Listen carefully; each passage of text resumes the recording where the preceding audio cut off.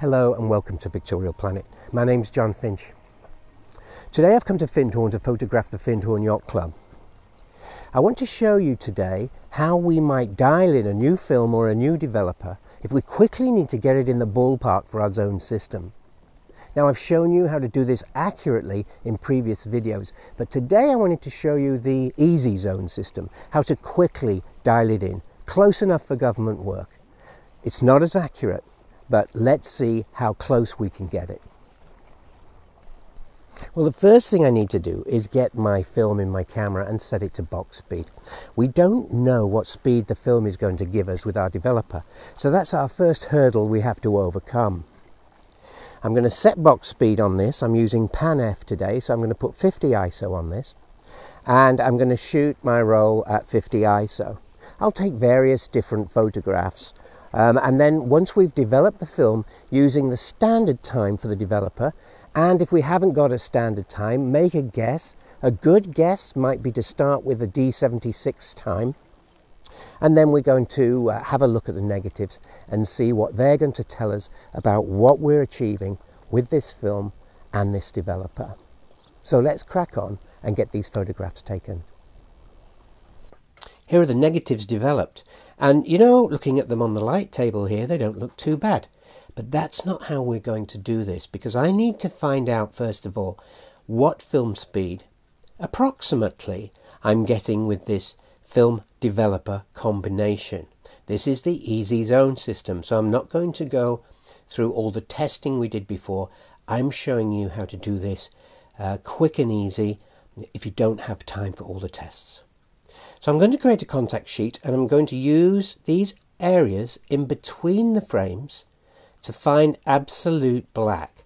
So I will use 2-second exposures. I'll increment those 2-second exposures as I move a cover across them, and I'm looking for when it becomes totally black. Let me do that now, and I'll show you what I mean. Here's the first test strip. Here's in between the frames here, and that is called film base plus fog, and I've done a test strip along it. You can actually see in the negative there where I've been moving the piece of card up the negative as I did my test strip, and I've done a couple to get this ballpark figure for you, to show you this, and this very first one here was 3 exposures, and then I added another exposure, another, and another. So that's 3, 4, 5, 6, 7 is the very top. And I can see the difference between the 3, the 4 and the 5 and the 6, but not the 7. So that's 6, and I used 3 seconds in the end to get these. So 6 times 3 is 18 seconds. Now, we've talked about this before, because I've shown you this in previous videos, that we can't just put 18 seconds, 3 times 6, on the timer and do that, because it's a different exposure. We have to use these little 3-second steps to get exactly the same exposure, and that is important. You can't take shortcuts around this. We're already doing shortcuts for the easy zone system, so stick with me here. So we got 3, then 4, 5, 6. So 6 times 3 seconds. I'm going to give that exposure to the whole of the test sheet of negatives, contact onto a piece of paper, and then I'll show you what that looks like, because now we're really zeroing in on our film speed. This is very interesting, so bear with me. I'm going to do that right now. Here's the test sheet, and I've just used an offcut of paper because I want to show you what I'm looking for here. And you'll see this large area of shadow in front of the building.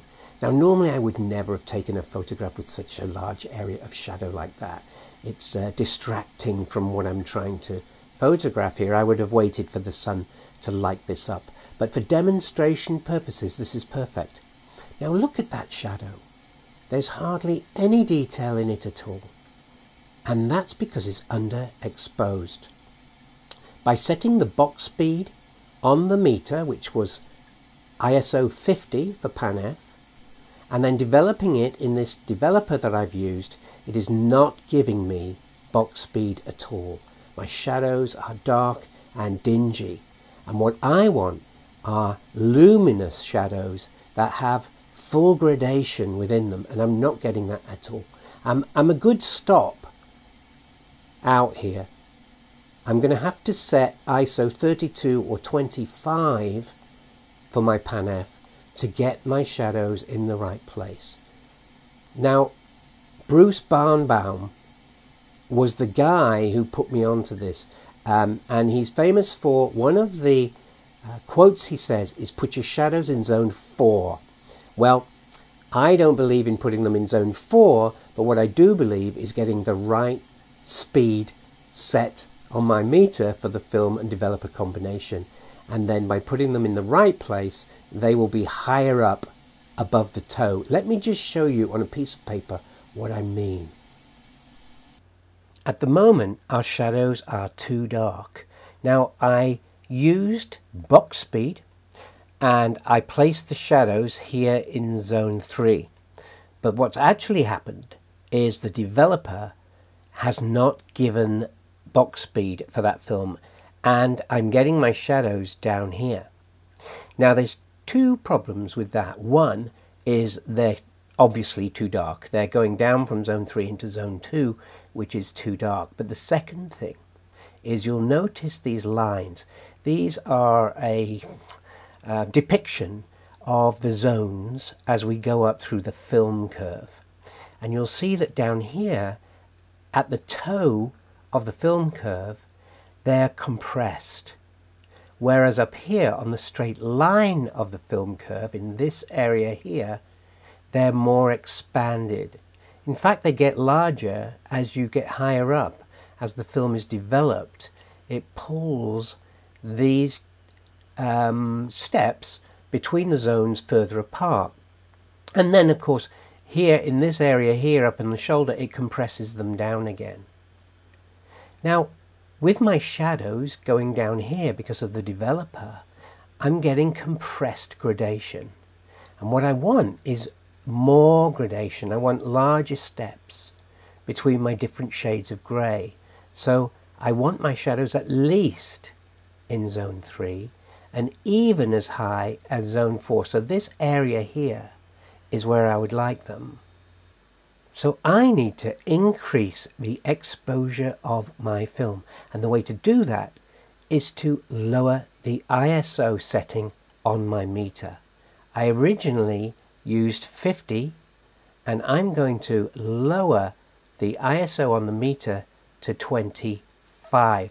That is one stop, and that will raise these shadows up into this area here, where I'm getting much more gradation. It will also give me lovely luminous shadows.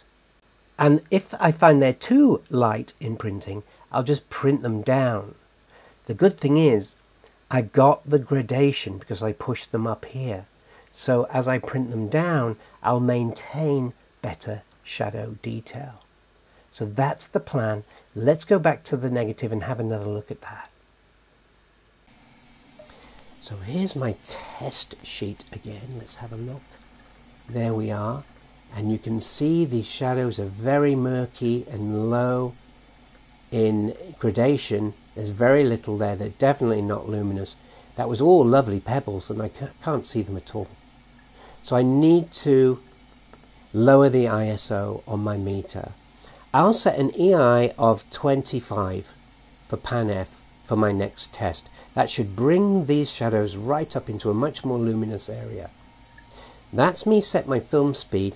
So next week we're going to see how to set my development time, because of course by lowering my ISO I'm going to be over developing this, and so I'm going to have to do something about that. We'll see that next week. Thanks everyone for watching. Thank you patrons for bringing this to everybody, and I'll see you then.